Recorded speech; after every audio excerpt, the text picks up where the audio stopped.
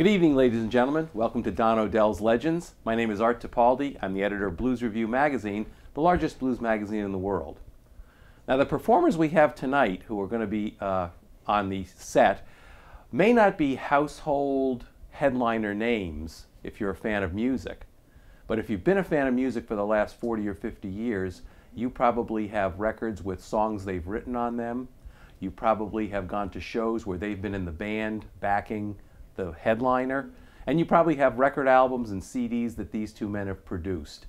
Tonight we're pleased to welcome multi-instrumentalist Jeff Pevar and really a living legend in music, Danny Kortchmar.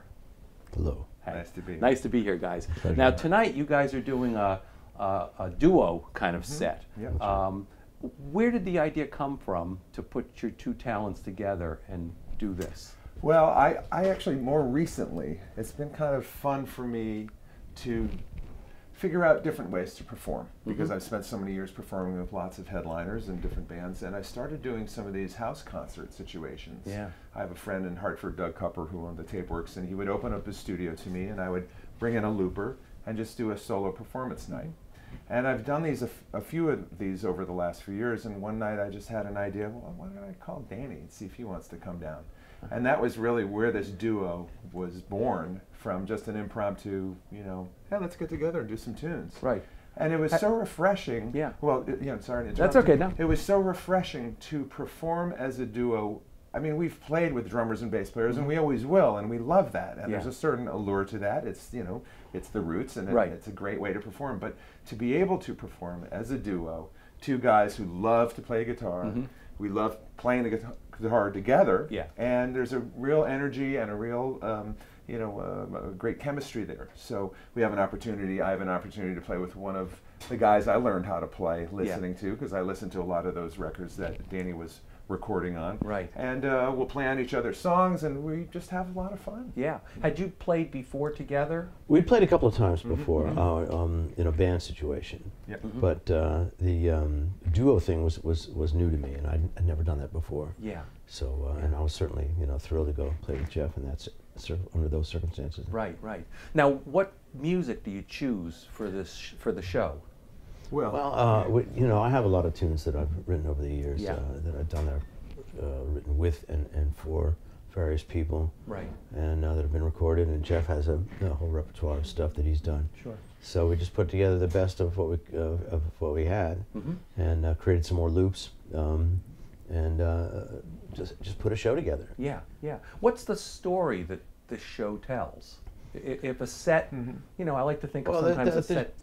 I don't think the set tells a story, but each tune, we introduce each tune and talk a little bit about how we got there and how the tune came about, and there's, every tune has a story, of course, about how it got written. Yeah. And also, I know when I go to a show, it's the content of the music and the energy on the stage. Are the people enjoying what they're doing? Yeah. And we both passionately love to play guitar, individually and together. We have a chemistry that we bring out in each other. I like to think that every combination in the world has its own unique synergy that happens, the combination of the 2 or 3 or 4 musicians playing together. So we're enjoying this chemistry that happens because we both love to play. Yeah. We both play differently, but we both have similar influences, soul music and R&B music and rock and roll, and so we've listened to a lot of the same stuff. And our ages are close enough to where we were listening to, and getting influenced by a lot of the same music. That being said, Danny has some amazing songs, and it's just a joy to play these songs, that we've heard on the radio, but turn them into an entirely new experience. Yeah. I was going to say, what does Jeff bring to your songs?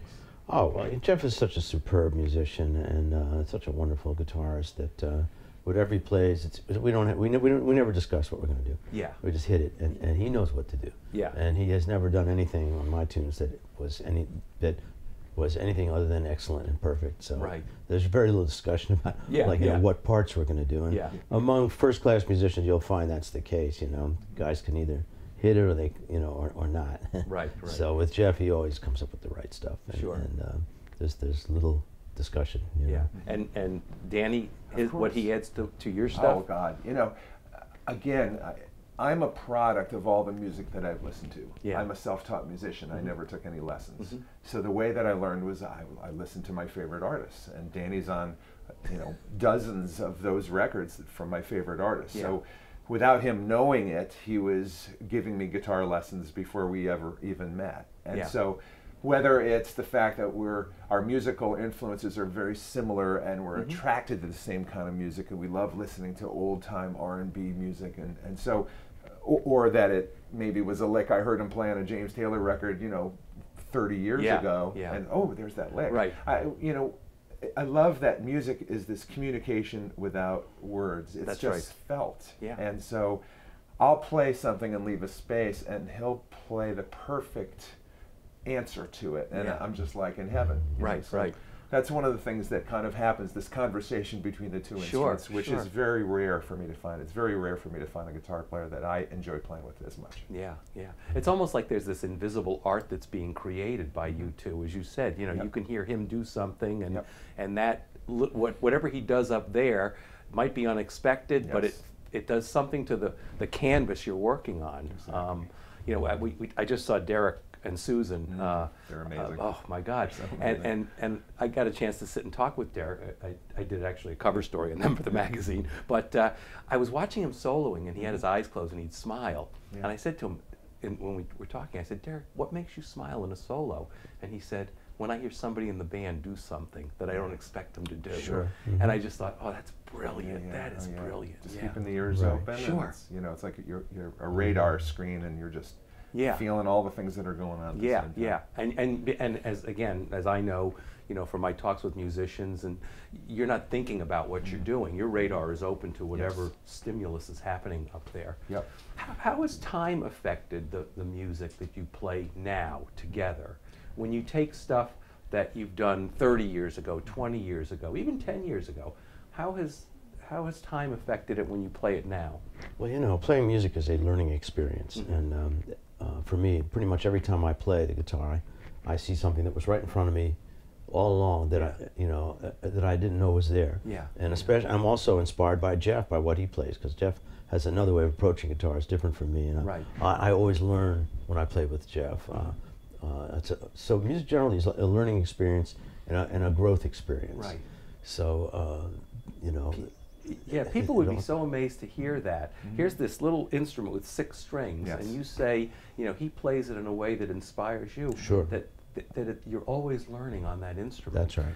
And we're taking these songs and we're giving them a new life. I mean, Danny, nor neither of us have performed with a looper, per se, but I have a few musician friends who I've gotten in the studio with, and one is Steve Amity from the Subdudes. Okay. And some of the loops that we will play with tonight include him. He's got such a beautiful feeling, and he agreed. I said, do you mind if we can't fly you in, but we can still play with you during the show? So it's a wonderful opportunity to utilize technology. That's right. Now that we have technology at our fingertips, and I have a vocal harmonizer. If I decide to have a 3-part harmony for 1 second, I could just push a button and there it is. And there it is. And we want the drummer and bass player to start here and stop there. We can. And do it just with 2 guys. And it's really fun. That's great. It'll never replace playing with a bass player and drummer. It's just a different approach. Yeah. Right. Well, Danny, I know you grew up in the early '60s musically, and here you're talking about all this technology that's available today. Yeah. But when you grew up, and I grew up about the same time down in Jersey, it was all, I think, fly by the seat of their pants, wasn't it? Sure. I mean, it was a time of experimental music, people trying different things. What were some of the things you were exposed to in the city? Would it have been the early '60s? Well, it's the early to mid '60s when I was going to high school and then going into the city every chance I got, and just every kind of music you could imagine. It was such an incredible period of growth and experimentation in music, and a confluence of different kinds of music. Folk music was huge then. Jazz was in a great period then. Right. Hard bop and kind of soul jazz was exploding at that point. Rock and roll, obviously, well, not so much rock and roll, that was a little bit later. Rock and roll went through a period where it was the greatest stuff in the world, and then it kind of got killed by the establishment. Then the Beatles rekindled it and exploded again around 1963, 64. But R&B was absolutely at soul music was exploding then, and was so beautiful. That's right. And so all this stuff was available in New York City. Yeah. And I used to go down to the Village, and I think, as I said earlier, one night, me and my buddies, we saw Cecil Taylor with Eric Dolphy, and then walked down the street and saw Dave Van Ronk. Yeah. And then a week later, I went and saw Lightning Hopkins at the Village Gate. Yeah. And then we went up to the Apollo Theater and went to see James Brown and Otis Redding and Jackie Wilson. Yeah. Just everyone you can imagine. It was all happening right in the city. Yeah. That was the Renaissance. That's right. There was really a Renaissance, yeah. That's right. An explosion of music and Culture and everything. exactly Yeah. right. Communication. Yeah. So I was amazingly lucky to have come up in that period when all these things were happening, and of course I was influenced by all of it. Yeah. Were you playing guitar then? Yes. And I know what Jeff said. He's a self-taught musician. Were you self-taught also, or? I had studied guitar from the time I was about 10 years old until about 18, and Yeah. I studied theory privately a little bit, and for a while I studied classical guitar. Yeah. But really, ultimately, yes, I'm self-taught like Jeff. Yeah. Really, Yeah. I learned by ear, by listening just as he did to Right. what was going on, and then doing my own version or interpretation of it. Yeah. Yeah.